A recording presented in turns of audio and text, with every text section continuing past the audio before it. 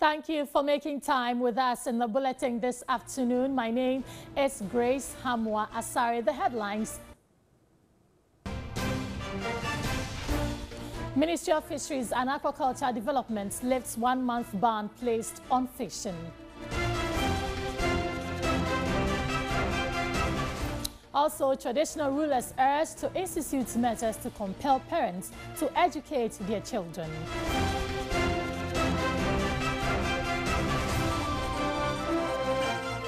On the international front, thousands march on government buildings in Hong Kong over a controversial extradition bill despite a government clampdown.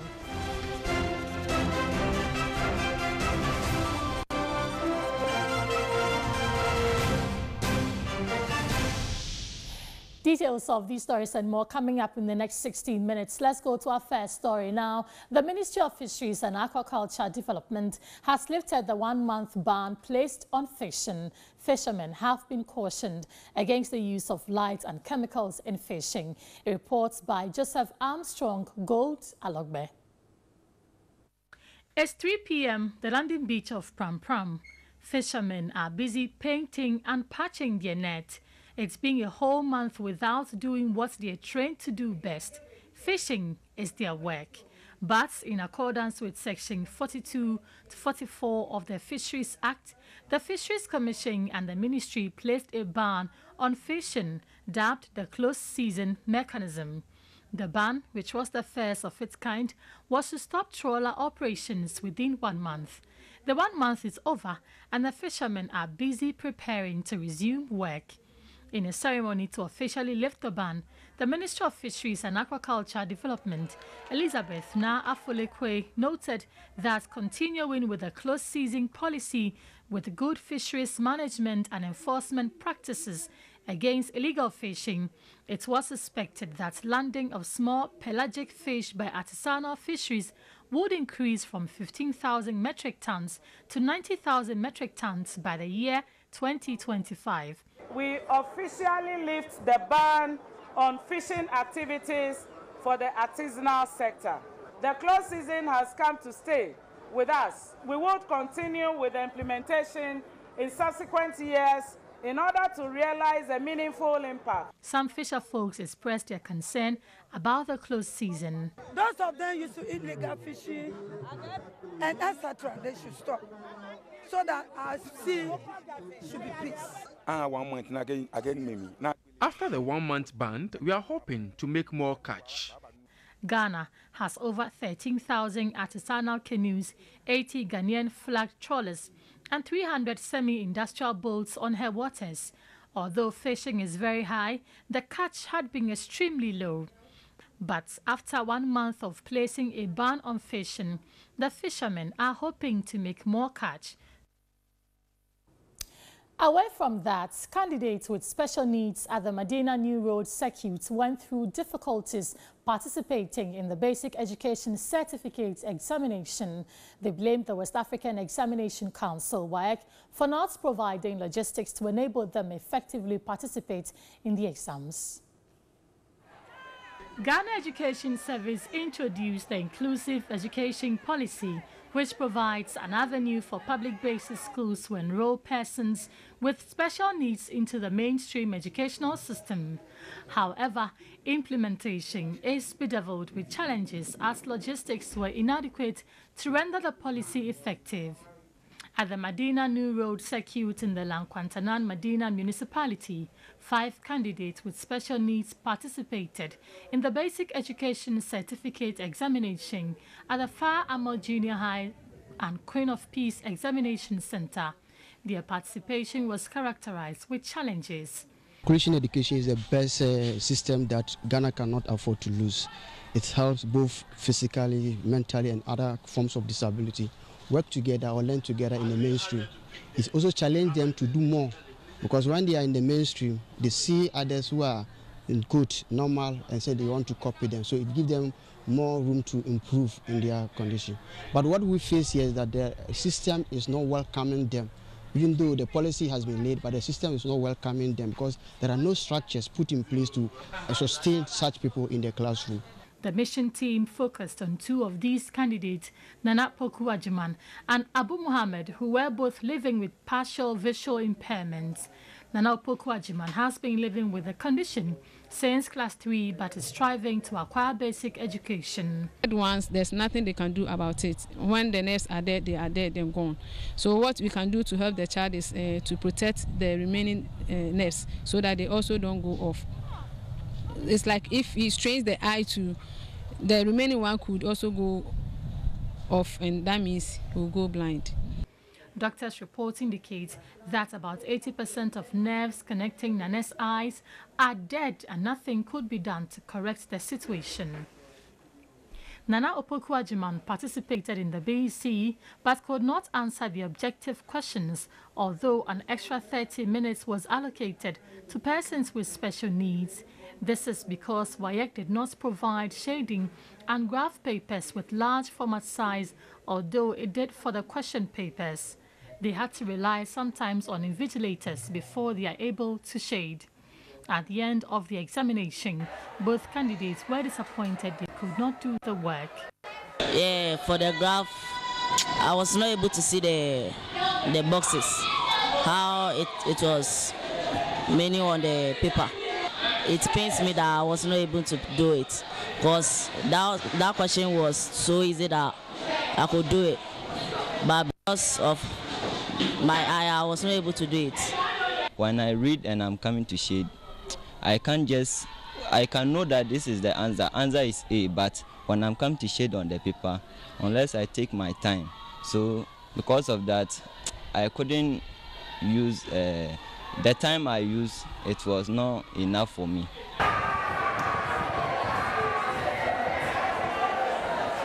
They are happy to have completed junior high school, hoping to gain admission into senior high schools, but they are scared their conditions could hinder their zeal. I'll be very happy to continue, but when I'm facing the same problem at the senior high school, I would like the government to help me so that the materials I can use to learn. Because the normal material that we are using, I find it difficult to use it. So if maybe they can do anything to help some people like we so that we can also learn better and write good. The Medina Old Road Circuit has one special needs coordinator who handles 3 schools where pupils with special needs have been enrolled. Shareholders want WAEC to fully consider the needs of persons with special needs a priority going forward. We're hoping that WAEC will sit up and then put structures in place to work on such children with disability so that at least their condition may be better. Some of them, their eyes are there, but when they are writing, in course of writing in the books, it's then that you know that no, this child cannot see. The writing can cross from one line to another. So the authorities should just calm down and liaise with the individual schools to get the children that have problems and needed special attention. Universal access to quality education and lifelong learning is one of the 17 Sustainable Development Goals, which is achievable by 2030. Conscious efforts and resources would be required to make the implementation of the inclusive education policy effective. Let's still stay with education because the Tikarini Evangelical Presbyterian Basic School in the Kwandai districts of the Northern Region has received sets of furniture from a philanthropist. Stanley Niblo reports the donation follows TV3's Mission Constant report on the difficulties pupils endure during classes. The Tikarini Evangelical Presbyterian School, since its establishment 14 years ago, has provided formal education to more than 4,000 pupils in more than 3 adjoining communities. Pupils are fortunate to have a decent school building, but it is challenged. The school lacks furniture, compelling pupils to sit or lie on bare floor to undertake academic work. In some classes, broken pieces of desk are what serve pupils. Even this is accessed on first-come, first-served basis, while few proper dual desks are shared by 4 pupils. Pupils in most cases had to wash their uniform 3 times a week. Teachers find the situation disturbing. It was very poor because children will be lying at times. Somebody, you see him writing that he will be sleeping. The state of inadequate furniture, coupled with the ripping off the roof of their school building in February last year, exposed both teachers and pupils to danger. But the Member of Parliament for Pandai, Matthew Nyindam, released money from his MP's Common Fund to re-roof the school building after TV3 Mission's constant reports on the dangerous situation posed to occupants. He also ensured the school receives a new finish.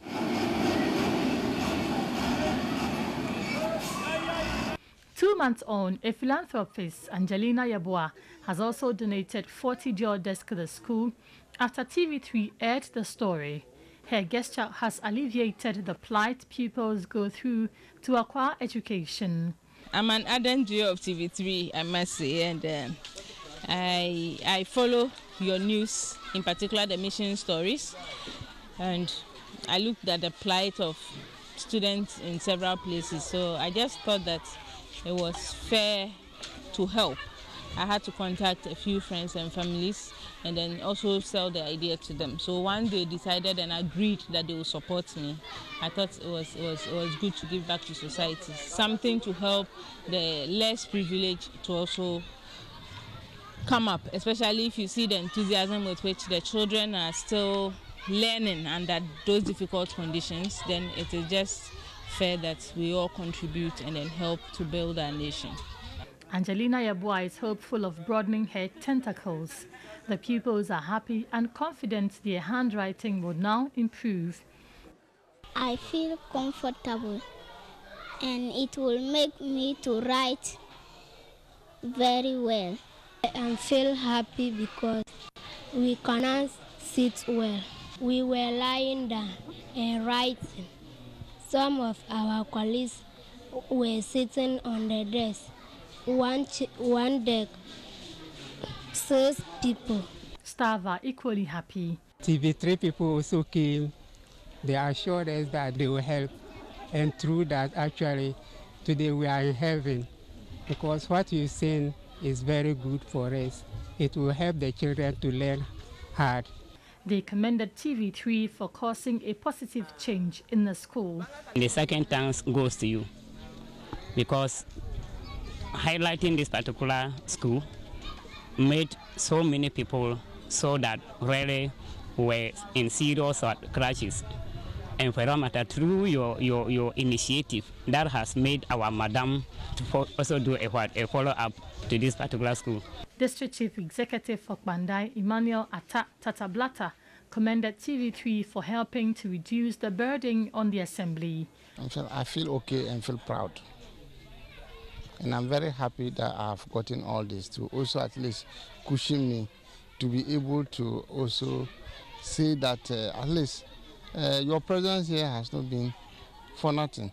At least people think that you have come to expose us, but at least it is yielding results for us. What we have received today, we have given to the school. They are very happy, and the community members have also come around to appreciate what your expose has brought to them. And I think we have to applaud you for the good work done. Faustina Nayan is also the education director for the Pandai district. The children used to lie on their stomachs to write, and that will make them have a very bad handwriting. But with the furniture involved, they will now sit comfortably on the furniture and write and have a very decent handwriting. And teaching and learning will improve. They will no longer buy soap. That money that we're using every day to buy soap will now be their pocket monies to develop the family. Tikarini Evangelical Presbyterian Basic School has got 3 of its problems addressed, but would also require assistance to address its water situation. And you can also be like Angelina Yeboah if you're moved by any of the stories that you've turned out so far. Let's just stay with education. Now, the Ghana National Association of Teachers, NAT, is calling for a comprehensive national data on child labor in Ghana. Speaking at the 2019 World Day Against Child Labor, National Youth Coordinator at NAT headquarters, Thomas Musa, maintained the lack of credible data on child labor in the country remains a setback to the attainment of the Sustainable Development Goals 8. Children in Ghana engage in the worst forms of child labor, including forced labor in fishing and cocoa harvesting as a result of human trafficking. A recent Ghana Labor Standard Survey has shown that 21.8%, representing 1.9 million children aged between 5 and 17 years out of the over 8 million population of children, are engaged in child labor. 78.7% of the child laborers are in agriculture, 3.7% are in industry, while 17.6% are in the service sector. However, these figures appear not to be representative of the actual number of children in labor across the country, as reports from other agencies have conflicting figures. A study on child labor in Volta Lake fishing showed over 242,074 are engaged in worst forms of child labor. Goals 8.7 of the United Nations adopted 17 Sustainable Development Goals urges the citizens of the world to take immediate and effective measures to eradicate forced labor and end modern slavery and human trafficking, and secure the prohibition and elimination of the worst forms of child labor, including recruitment and use of child soldiers, and by 2025, end child labor in all of its forms. In the estimation of the NAT Youth Coordinator, these goals are not attainable if pragmatic steps are not taken to address fragmented data in the country. I think we need a research to be carried out to actually let us know the actual figures, because you will bear me out that some people will tell you that in Agric, out of every 10 children you see, 1 is into child labor. And so to help us plan and then consistently fight against this particular menace, I believe that the Statistical Service, it's time that they give us the exact data and the figures with respect to child labor. Then the figures must be there to tell us. Thomas Musa further lamented the lack of coordination in the efforts to ensure that children of school-going ages are enrolled and remain in school. Particularly with respect to the issue of accommodation, their welfare, and things that will help them deliver quality service to the community. This year's celebration was on the theme, Children Shouldn't Work in Fields, but on Dreams.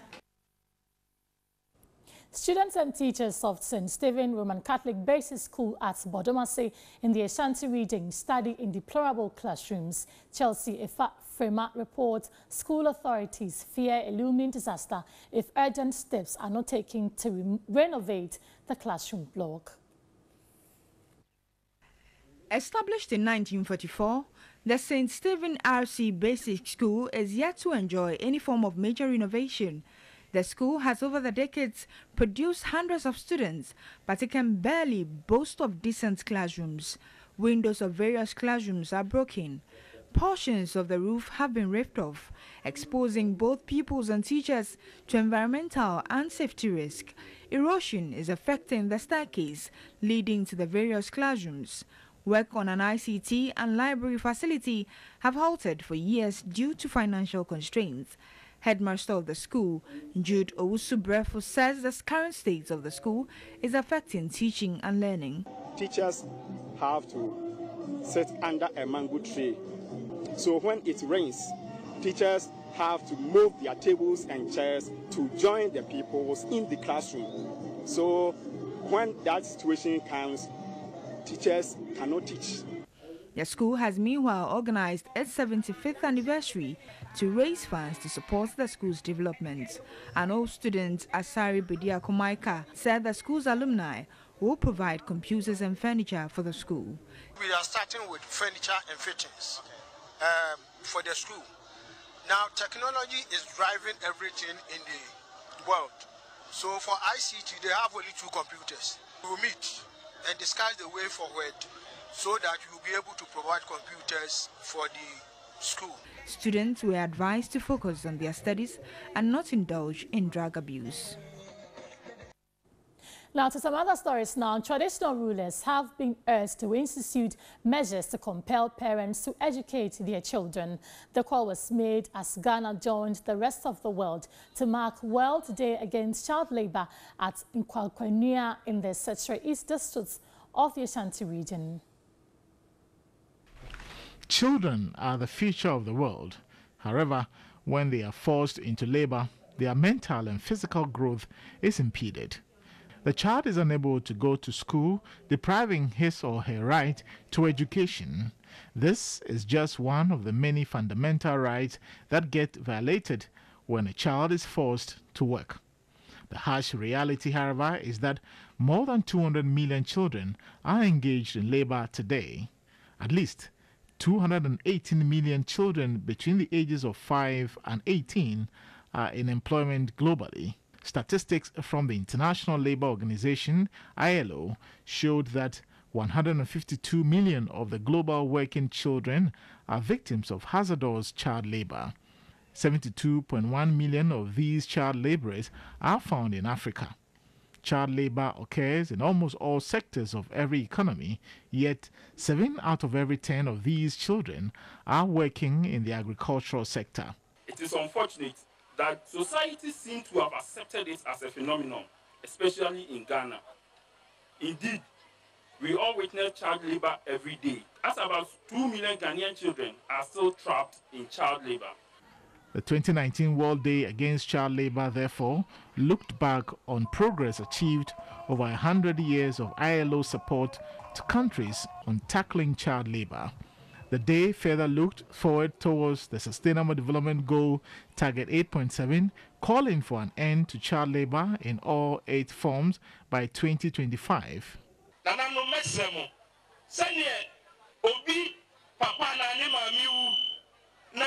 Na yasi anyefa ye tretensa wo no so no menya nka mo ti semre bi nso na awofo bi amfa ne ba ni yedie ana ni school sem wa amfa no serious a enye niwu emasa awofo no. This year's celebration was on the theme Children Shouldn't Work in Field but on Dreams. We are committed to supporting the whole process. And what we should ask, we say, our vision for every child is life in all its fullness. How do we ensure that we give them life in all its fullness if we are using them in the fields? Executive Director of Child Rights International, Bright Appiah, as well as representatives of various non-governmental organizations, urged the state to effectively collaborate with the local authorities to fast-track efforts at eliminating child labor.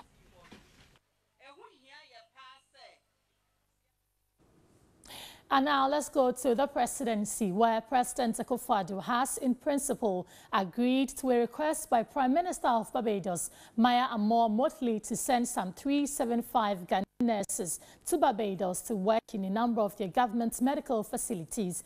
President Akufo-Addo and Prime Minister Motley held bilateral talks on Friday, June 14, in Bridgetown, Barbados.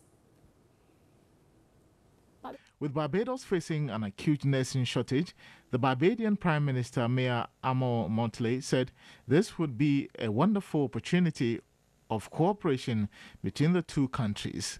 Barbados has been facing an acute nursing shortage, and we have agreed that immediately we will pursue the exchange of nurses and to secure nurses initially, but also agree to joint education of nurses as we go forward in order to stabilize our healthcare sector in Barbados. President Akufo-Addo indicated that Ghana has a surplus of nurses, of which some are yet to be placed into public health system. The various things that we agreed that we're going to do, supply of nurses, this, that, and the others, all of them, we actually do them. That is what, therefore, will make meaningful today's meeting and exchange. We have a surplus of nurses. Placing them all in our public health system is one of my headaches, because there's been a lot who have been produced, and for several years I've not been able to do anything with it. So I'm going back. I'll be back in Accra on Monday. The week after, the Prime Minister will hear from me on this matter of the nurses. President Akufo-Addo is the first Ghanaian leader to visit Barbados. The two leaders agreed to reactivate a 2005 cultural, technical and scientific agreement signed between the two countries, an agreement which has been dormant for 14 years. The discussions also touched on tourism and transportation.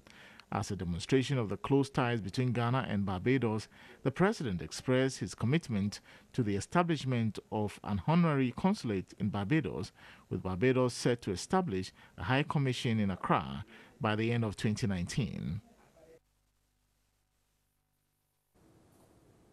And now, the blood transfusion unit of the Komfanochi Teaching Hospital has benefited from the double-track system of the free senior high school policy.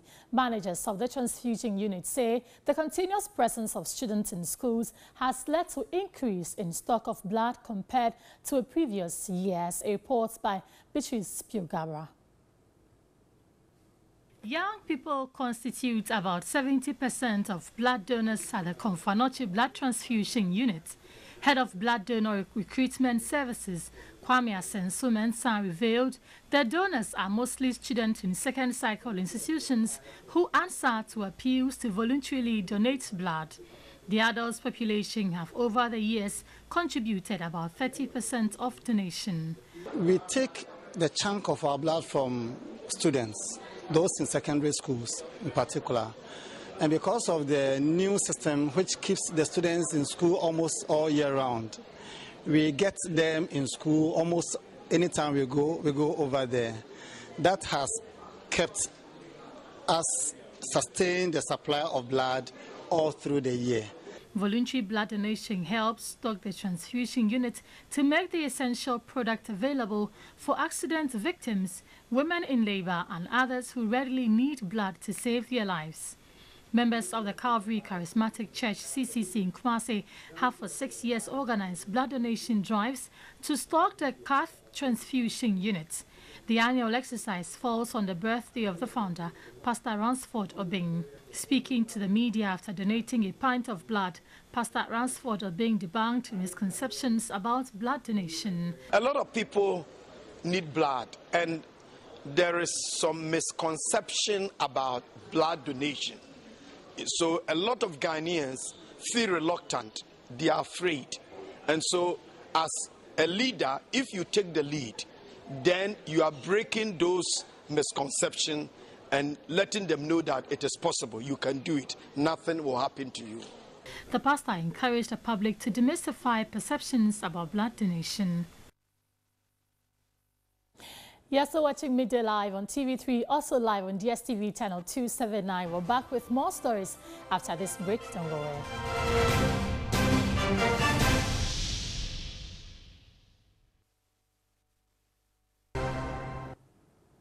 So let's start business with something good, because the price of domestic gas will soon drop on the markets, according to Deputy Energy Minister Mohammed Amin Adam. He revealed that government is recalibrating domestic gas prices to be able to achieve the targets. The decision to recalibrate follows various complaints from businesses about the high cost of the commodity, which makes it difficult for their businesses to thrive. While delivering his keynote address at the Ghana Mining and Energy Summit in Accra, Deputy Energy Minister in charge of Petroleum, Dr. Mohammed Amin Adam, said gas prices will be reduced soon. We are also recalibrating domestic gas prices, negotiating with the oil and gas producers to ensure that we bring gas prices down. We are doing all this because we know that cheaper sources of power is essential for growth of our economy. It's essential for your operation as mining companies. Cost of electricity has been one of the major challenges facing the mining sector. The minister assured that the era of constant power outages is over, with various government interventions in place to also reduce the cost of energy. I want to assure you that as partners in development, the government is committed to working with industry by ensuring that your businesses are safeguarded and not disrupted by unplanned energy challenges. The theme for this year's summit is harnessing mining and energy to accelerate national development. Now, talking about domestic gas, the National Petroleum Authority, NPA, says piloting of the cylinder recirculation model will soon take off in Obuasi and Kwai Bibrim, despite protests against the policy by LPG retailers across the country. The policy, according to NPA, is aimed at safe and efficient distribution while increasing access to liquefied petroleum gas nationwide. Reports by Ibrahim Abubakar. Chief Executive Officer of the National Petroleum Authority, NPA, Hassan Tampuli, says funding has been secured by the Ghana Cylinder Manufacturing Company to produce the 37,000 cylinders needed for the pilot exercise. He said the policy is to ensure at least 50% of Ghanaians have access to safe LPG by 2030. The NPA CEO was speaking at a stakeholder engagement on the cylinder recirculation model in Kumasi. This will help achieve the policy goal, which is to ensure that at least 50% of Ghanaians have access to safe, clean and environmentally friendly LPG for domestic, commercial and industrial use by the year 2030. He said risk assessment of LPG facilities would be stressed to cover about 66 senior high schools across the country. The policy is expected to create 4,500 direct jobs for the youth. This does not affect current jobs of LPG bulk transporters, LPG bulk distribution companies, and LPG bulk storage companies. Ashanti Regional Minister Simon Osei-Mensah called on the public to support the cylinder recirculation project to help curb fire outbreaks. He urged the NPA to intensify education on the implementation of the CRM to enable all homes to have leak-free cylinders. The Ghanaian remains the major priority to this government, and no stone will be left unturned to ensure they benefit from this policy. We need to implement the policy and assess how to solve the peculiar needs of the industry and consumers as a whole. The stakeholder meeting is part of the NPA's nationwide exercise to engage members of the public on the policy and take their input for a successful implementation. Some participants lauded the policy.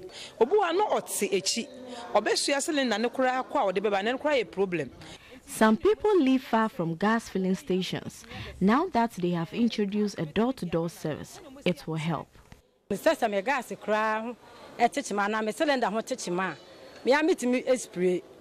Initially, whenever I had a problem with my gas cylinder, I spray it myself. But through this workshop, I know it is a bad practice. The cylinder recirculation model was necessitated by the gas explosion at Atomic Junction near Medina on October 7, 2017, which claimed and left over 132 persons with various degrees of injuries. To some other stories, the engineer who worked on the Denugu Dam project, a small earth dam under government's One Village, One Dam project, has assured residents they would not be cut off from accessing basic services in the area. This follows residents' concerns of being shortchanged. The residents who gathered at the banks of the Denugu Dam claimed the dam has caused inconveniences to the community. But the engineer assured them the technology used to construct the Denugu Dam can withstand any rise in water level. He disclosed work on the Denugu Dam is about 70% completed. He outlined scope of work left to be done during the second phase of construction. At Yabrogo, the irrigation system to assist in the dry season farming had been installed. The Minister for Special Initiative, Mavis Hawakum Singh, indicated work has been slow because contractors have had to pre-finance the construction. Maybe the money is not there, readily there, available for them to do all the work. It will take about 3, even 4 months before one certificate is being paid. So most of them are waiting for their payment to do the rest of the phases. She revealed the cost of the dams are within 200,000 and 250,000 cedis. Let's do health now, where the sector minister, Kwekwachiman Menu, has expressed government's resolve to improve access universal health care. Speaking at a program, the minister said construction of a modern district hospital at Weta is a clear manifestation of government's readiness to prioritize the health needs of Ghanaians. Work on the multi-purpose 80-bed capacity district hospital, which started last year, is expected to be completed in September next year. The project, when completed, is expected to have an administration block, OPD, 2 operation theatres, surgical and medical wards, maternal unit, amongst others. The project engineer on site, Carl Procedure, took the sector minister and his entourage round the project site. The minister also called on the Awomafia of Anglo State, Togbisri. The Awomafia appealed for the construction of a district hospital in the area. Angola and its environs are so huge that we need more than 2 hospitals here. But very unfortunately, we don't even have one. What we have here is a health center. We cannot cater for the people of the area. The minister's next port of call was the Keta Municipal Hospital. The sector minister later visited the Keta municipality, where he interacted with staff and students of the Nurses and Midwifery Training School. Over 100 residents in and around Kwame Nkrumah Circle have benefited from a free health screening exercise by the Great Thinkers Club, with many being diagnosed of various diseases including malaria and high blood pressure. Participants were also admonished to keep a clean surroundings to stay safe. Malaria has been a major cause of poverty and low productivity, accounting for about 32.5% of all OPD attendances and 48.8% of under 5 years admissions in the country. The life-threatening disease is caused by parasites transmitted to people through the bite of infected mosquitoes. Government, through its agencies, have made efforts over the years to subdue the canker. While some Ghanaians are able to afford health care and regularly visit the hospital for checkup, others don't enjoy same. In a bid to assist the underprivileged to access health care, Great Thinkers Club, a non-governmental organization, has organized a health screening exercise for residents living in and around Kwame Nkrumah Circle.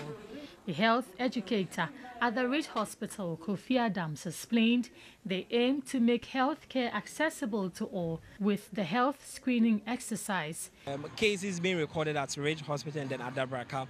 So we thinking and going through these statistics thought that it is wise we also picking from the World Health Organization on the 25th of April, though we had to extend it a little bit, but we are still on the theme of malaria in Africa. So that is why we actually chose to do it around Circle. So we have the endemic areas like the Adabraka, Ordona, Nima areas, all coming in to help. A physician assistant at the 37th Military Hospital, Ewenam Mawenyefia, urged citizens to regularly go for checkups. The malaria parasites may be in there, may be dormant in their system now. Maybe when the immune system has become low, then that is when the malaria parasites will also start misbehaving. President of the Great Thinkers Club, Prince Charles Akom, noted the group is determined to support the underprivileged in society. We are yet to receive donation from the international community. So we believe with a little that we've been able to mobilize, we've done so much with it. So when these international organizations come on board, we'll be able to do much better.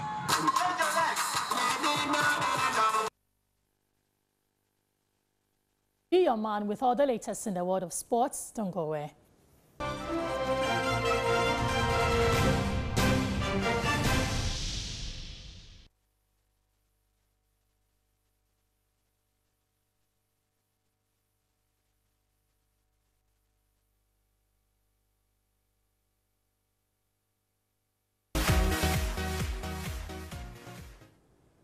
Some industry players have expressed worry about the lack of growth in the creative arts industry. Speaking at an artist branding workshop, Chief Executive Officer of Event It Ghana, Ricky Anoche, attributed the slow pace of growth to the unwillingness of artists to learn and take up new challenges.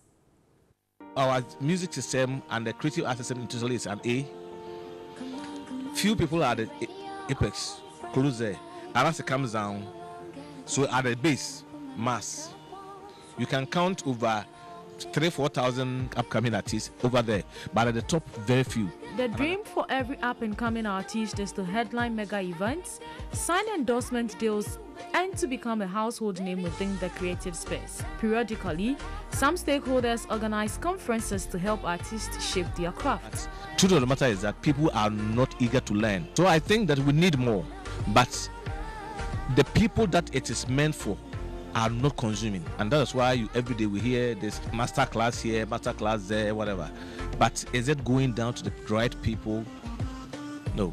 Chief Executive Officer of Evented Ghana, Ricky Anochi, encouraged the artists to undergo career development workshops as it will help shape their craft. Every artist in Ghana say, I want to go international, but what have they learned? What have they equipped themselves with that can give them that access to cross the border? No. I mean, we are happy to play the pojemos, we are happy to play the funerals and small gatherings, and when the girls get to know us, hey, Charlie, what name me? Charlie, many artists, as soon as you. Some underground arts present at the workshop share their experience. It's really great, and I've really learned a whole lot, and I'll just apply it to my career and see the way forward. Some of us, we started by giving up and those kind of things. But now me coming here today, I've given you hope to go and do more. So it is good. We need certain things. That's all we have for now. Many thanks for joining us. On behalf of myself and the rest of the team, we say Happy Father's Day to all fathers and continue being the best that you can ever be. Good afternoon.